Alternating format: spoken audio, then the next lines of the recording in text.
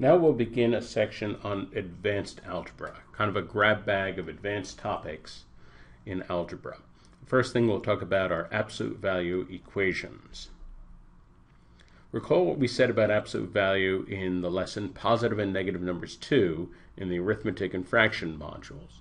If you haven't seen that module yet, and you haven't seen that lesson, I'd suggest looking at that first and getting a good sense about absolute value before we go through all the information in this lesson.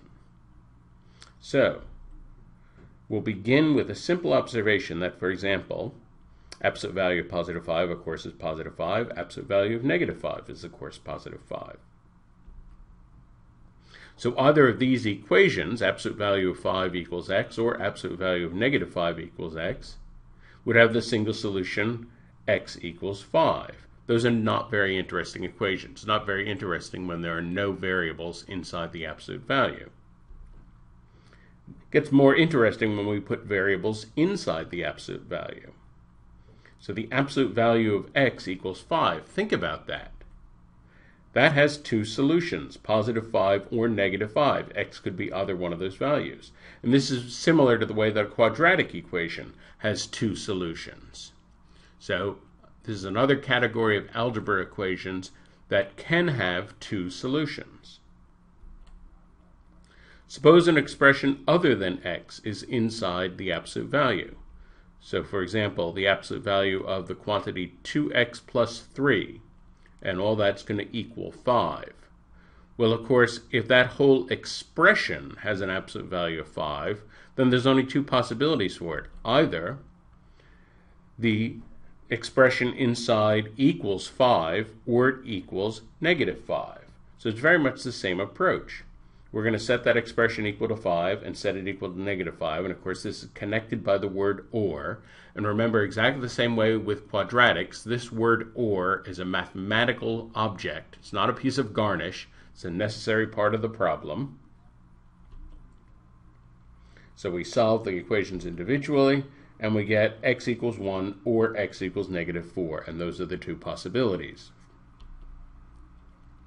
Generalizing, we could say that if e is any algebraic expression and k is any positive number, then the equation absolute value of e equals k has the solutions e equals positive k or e equals negative k.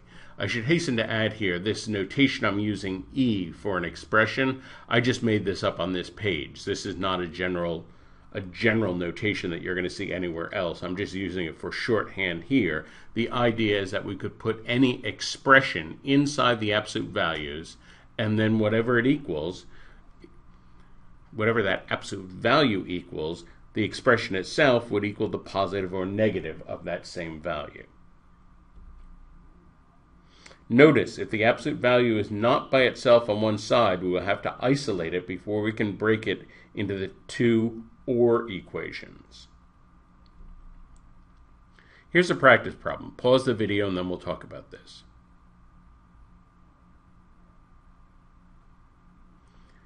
So of course with this, we have to isolate the absolute value first. We subtract 1. Once we subtract 1, then we're all set. I'm going to break it into two equations. Solve each equation individually, divide by 3. And we get x equals positive 2/3 or x equals negative 2. And those are the two solutions. What if the absolute value of an expression equals not a single number, but an other expression? So now we're actually getting into the territory that the test would actually ask us. We'll still follow the same plan. So absolute value of anything equals something else. It means that that thing inside the absolute value, a, equals either positive b or negative b. So it equals either the expression on the other side or the expression on the other side with a negative sign in front of it.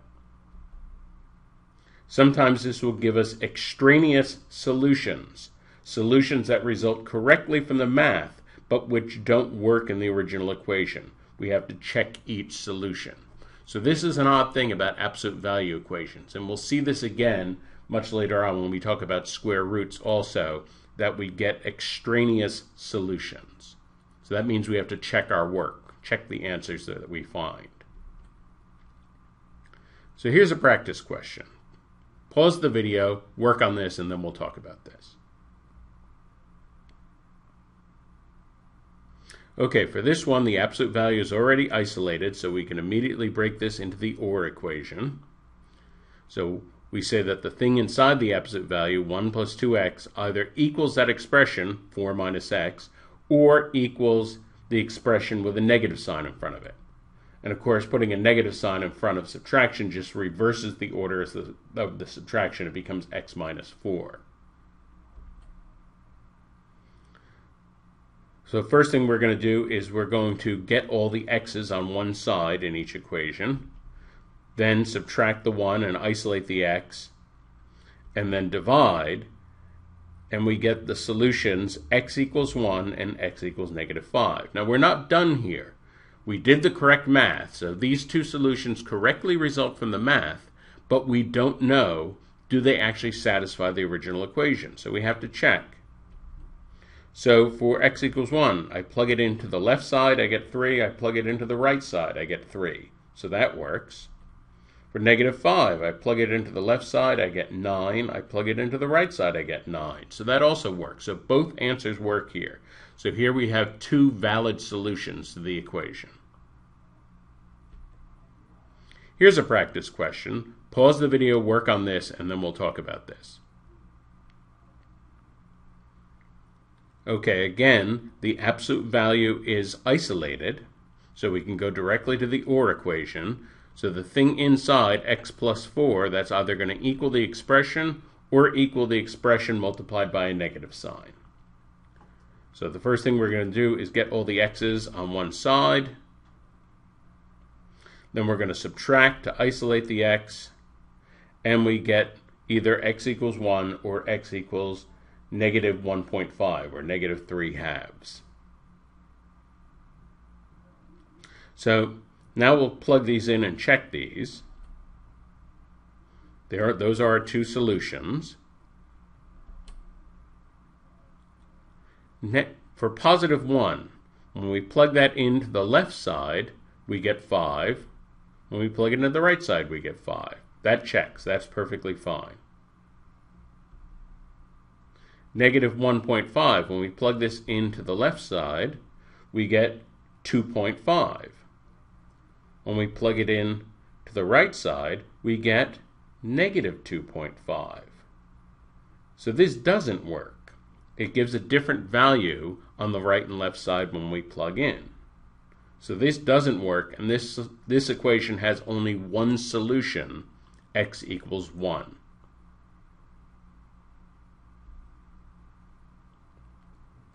Here's another practice question. Pause the video and then we'll talk about this.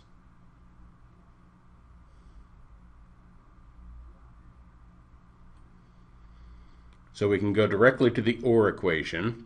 The thing inside, 2x plus 5, either equals x plus 1 or equals x plus 1 multiplied by a negative sign. We'll group the x's on one side. We'll subtract the 5. Then we have to divide by 3 in the second equation. So we get x equals negative 4 or x equals negative 2. So these are our roots. So we have to check these roots now. Check the first one, x equals negative 4. When we plug it into x plus 1, we get negative 3. That's a negative number. So we don't even have to plug in to the absolute value because we know that the absolute value can't have an output that's negative. So this answer doesn't work. Now we'll check negative 2. When we plug that into the right side, we also get a negative number. So that also doesn't work for the same reason. We can't have the output of the absolute value equaling a negative number. So both of these answers resulted from correct math. We followed all the steps of the math correctly, but both of these are extraneous roots. The algebra leads us to think that they might be solutions, but it turns out that they actually don't work when we plug them into the original equation. So both our roots here are extraneous roots, and what that means is we have an equation at the top that has no solution. In summary, we solved the equation absolute value of A equals B by splitting it into two equations, A equals B or A equals negative B. Remember, we have to isolate the absolute value before we can split it into the two OR equations. Once we solve for answers, we have to check that each works in the original equation. In this way, we eliminate extraneous roots.